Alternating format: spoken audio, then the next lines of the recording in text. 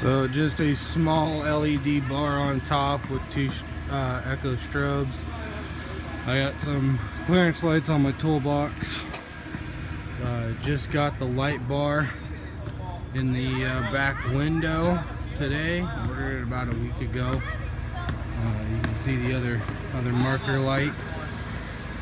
We got two LED backup reverse lights that are hooked up to a switch, so I can turn them on when I'm not in reverse.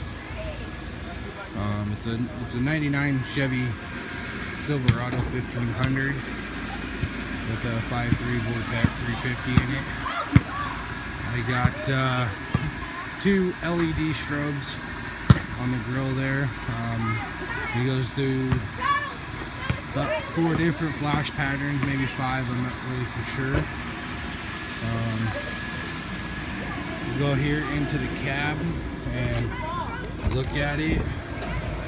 So there's my switch for my LED light bar.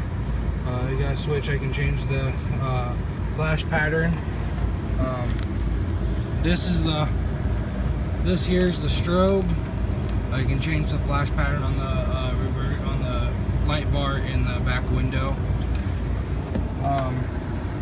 This switch here is for my strobes, and then this switch here is for my my LEDs on the grill, and then this here is, I'll go ahead and turn them on. That's my switch for my reverse lights.